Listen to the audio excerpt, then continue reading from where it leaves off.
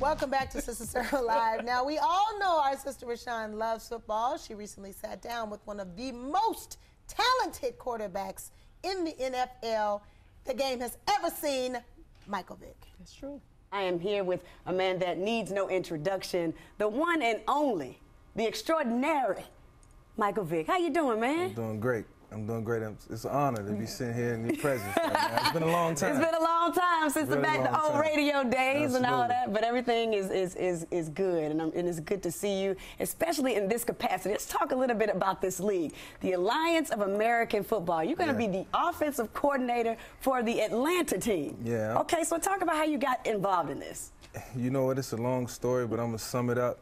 I got a phone call from J.K. McKay, who is Rich McKay's brother, and you know, he threw it out there as far as the league starting up, and I'm thinking, like, I don't know if this league is going to be real. Right. Is it serious? You know, let's talk more about it. And then you know, we hung up the phone, and I was like, this is not going to come to fruition. Right. And he called me back like a week later and was like, look, we want to do a press conference in Atlanta. I'm like, really? And from that point on, it was all real. And now, you know, we're here. I got signed as the offensive coordinator. We're doing a combine. I'm out there evaluating talent. And it's funny because, you know, I started doing Fox last year, and it was awesome. And I'm like, okay, I can make a career out of this because I grew into it. Yeah. But I was still missing the coaching piece. Like, I did an internship in Kansas City, and I really want to be able to give back to the kids and teach the game of football because I learned so much over the years. Right. This opportunity came about, and I'm like, I get the best of both worlds. Yeah. So, Michael, of course, kicking off your career here in Atlanta, now back as, you know, potentially you could be the head coach of this new football team.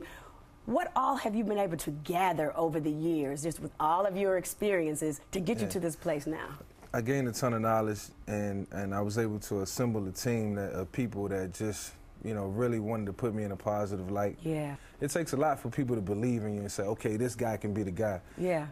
And I know obviously Atlanta helps me being here, but hey, that's part of it. I get love here. Yeah. And look, y'all my people. I appreciate y'all. I appreciated y'all from day one. Absolutely. And that love will never die. Right. So out of everything that you've been through, you know, NFL, reality television, which was really good. It was all right. It was. Wasn't my idea, but it was all right. Played along. What have you been able to? Right, you went along with it, and it ended up okay. Ended up okay. Right. What have you been able to learn about the man that you are? Everything that you've been through. Yeah, I just, you know, I learned to have a lot of poise, even in situations where, you know, things can get a little frantic, and you like, man, you want to make a decision off impulse, and somebody might say something and you want to get upset about it, and things aren't always perfect. You know, I kind of learned to live with that, spending 2 years alone by myself. Yes. And I just learned that life wasn't that serious. It is serious, but some things you can negate. For the most part, man, you have to do you. You know, you have to pay attention to the things that really make sense and what really matters, and keep family first. And really, I know this may always sound cliche, but it's real. And I know you and a lot of people in this building can attest to this, but you have to keep God first somewhere. Yeah, absolutely. You know, even, you know, if you're not always thinking the right way or thinking rational, you still, somewhere deep down in here, you got to keep God first, and then, you know, it's recognizable. Yeah. So you talked about family. How has fatherhood centered you and made you a better person? It's the greatest thing ever. It's the greatest thing ever. I have to give a ton of credit to fatherhood, because throughout this whole journey, you know, even when I was in Atlanta and playing, you know, I was young and just all over the place. Now, you know, I got 2 daughters that I have to keep a watchful eye on. They're growing, and the way social media is now, I always want to stay connected to them somehow, some way, and always be an example for them. And I know I can't be an example always coming and going, but I appreciate the fact that they understand that I have to do what I have to do sometimes, but being heavily involved. And my son is 16 now. Raising him is something that's top priority. And then I have a 9-month-old son who just rejuvenated me, but at the same time, it's not the easiest thing in the world. Right, 16 to start all months. over. Right. But you know, that right there, it keeps me motivated. You know, I know I have to always be the head of the household, and I have to get out here and do what I have to do. Yeah, yeah. So are your daughters into sports? My oldest daughter, she's 13. Her name is Jada. She's a quarterback for the flag football team. And she's really, really good. Is she? Yes, she is. Yes, she is. Is she like her dad? Is she a dual threat? She a dual threat. Really? Like her dad. I mean, and from the time she was 6, 7 years old, man, you know, I was in the prime of my career with throw the ball, and she stand at the top of the step, and I throw the ball to her. And man, I went back and watched some of her games last year, and she looked like me. Oh my God! It's funny because I was moving out my house a couple of days ago, and I walked past 2 trophies that I didn't recognize for about 2 months, and one of them said Jada Vick, Student Athlete of the Year, Jada Vick, Offensive MVP. Wow.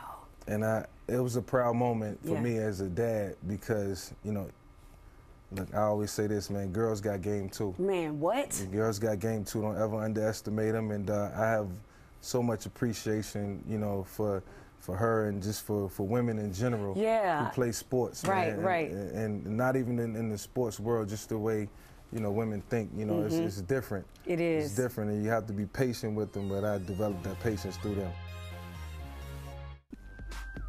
Welcome back to Sister Circle Live. As Rashawn and Mike Vick's conversation continued, they chatted about Colin Kaepernick and much more. Take a look. Exciting. You've lived a lot of life in your 38 years. Yeah. What do you have any regrets looking back? Yeah, I do. You do. I mean, I have regrets. I think there were things that I could have done better. There were decisions that I could have made that could have helped me in certain situations, but I also feel like some of those decisions that I didn't make that were the correct decisions or the most rational decisions are the ones that I can make now, you know, with my eyes closed. Yes. You know, so yeah, I do regret certain things, but I'm afraid to say if I didn't do certain things that I wouldn't have changed and become the person that I've become. And that's hard, you know, to think about sometimes. It's difficult. I'm thankful because, you know, there were some dark times, and I was like broke down and hurt, you know, to a point where I hurt not only myself, but so many people around me. Yeah. You know, so, yeah, man, I wish I'd have made some better decisions, but at least I can keep these kids now from making those bad decisions and try to help them, you know, think on the straight and narrow. Absolutely. Colin Kaepernick obviously has been a martyr in this league and really has gone straight ahead and doing the things that he needs to do to talk about all the injustices that have been going on. Yeah. What are your thoughts on sports and activism? I think it's a good thing. I think you have to pick and choose the platforms to use it on, and obviously, you know, we are all walking brands, you know, when you play professional sports, and the visibility is there where it needs to be. And I think it's a time where you can take advantage of it, and it's a time where you can just kind of be proactive and kind of lead people and still lean on those people who put you in a position to be on that level. Right. I really feel like we all want change. You know, we all hate that we have to deal with, you know, social injustice and things that, you know, are just not the norm, you know, but, you know, we all learn from that Colin Kaepernick experience. We all respect, you know, what he's done. We hate the fact that he's not playing football, and we hate the fact that we look at it and say, man, is he really not playing because of that? You know, so I think for the guys who stepped up and spoke out and supported Colin, you know, those guys are not letting that, you know, the theme die. Right. You know, what he stood for. Right. You know, we still, you know, trying to take part in helping with the movement, man. And, you know, Colin, he'll be all right, but he'll never be forgotten. Absolutely. Absolutely. Yeah. All right, we're going to wrap things up. We're both cancers. You're June 26th, I'm June 24th. And, you know, they say a lot about cancers. Special people. We're very special people. So I just want you to say yes or no to the things that I'm going to say, because these are some of the characteristics that I feel like, you know, maybe that I have. Okay, so sensitive. Yes. Yes. Okay. Moody. Yes, even though I hate to admit it, yes. I know your wife would agree. Loyal to a fault. Yes. Yes, okay. Straight up crazy. Yes. Dang, ding, ding, ding. I got it all right. You can be crazy at times. Right. I love it. I love it, man. I'm really proud of you. The Alliance of American Football. It's going to be a big, big deal. Michael Vick, thank you so much. My man, the one and only Michael Vick, everybody. Yes.